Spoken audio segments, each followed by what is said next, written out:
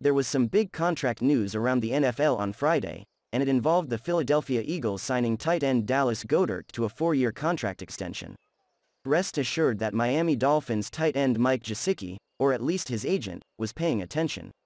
Gesicki is scheduled to become an unrestricted free agent next offseason, and his status with the Dolphins beyond this year will become one of the biggest topics once the 2021 season ends. The Dolphins' current roster includes 19 pending unrestricted free agents, according to overthecap.com, and Gesicki clearly stands as one of the most prominent along with defensive end Emmanuel Ogbah. Goedert's contract is believed to be worth $59 million, with $35.7 million guaranteed.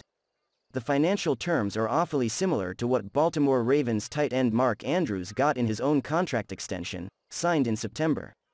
Gesicki currently is tied with Darren Waller of the Raiders for fourth among NFL tight ends with 44 receptions, behind Travis Kelce, T.J. Hawkinson and Andrews, and it's fair to suggest as he's good a receiving tight end as anybody not named Kelce, Kittle or Waller.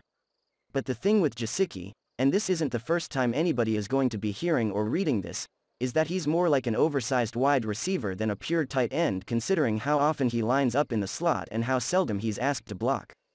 That makes his value on the market hard to gauge, though one would think his representation is going to be pointing at the Goedert and Andrews contracts.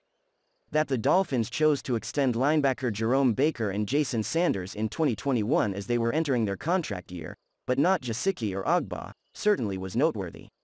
In the case of Ogbah, the best guess was that the Dolphins wanted to see him duplicate his breakout season of 2020, and it's hard to say there's been any drop-off in his play even if he might not end up with the same number of sacks. The Gesicki situation is more complicated because of his unique skill set and the question of whether the Dolphins will want to shell out big money next offseason for a receiving tight end. It's also impossible not to go back to the selection of tight end Hunter Long in the third round of the 2021 draft and not wonder whether that was done with a post-Gesicki future in mind, particularly with Long being inactive for all but 3 games so far in his rookie season.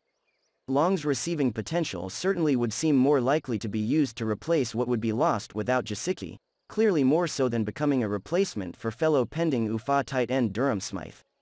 The Dolphins conceivably could decide to use the franchise tag on Gesicki to hang on to his rights for at least one more year, and that would cost them $9.6 million based on 2021 figures, while a transition tag would be $8.2 million. What to do with Gesicki is going to be just one of the many decisions involving pending UFA. Along with Smythe and Ogbah, the rest of the Dolphins players scheduled to be UFAs in 2022 are center Cameron Tom, wide receiver Isaiah Ford, wide receiver Will Fuller v. linebacker Duke Riley, running back Malcolm Brown, linebacker Brennan Scarlett, Michael Pilardi, wide receiver Albert Wilson, center Greg Mance, defensive tackles John Jenkins, wide receiver Mac Hollins, cornerback Justin Coleman, Jason McCourty, center Austin Ryder, quarterback Jacoby Brissett and linebacker Elandon Roberts.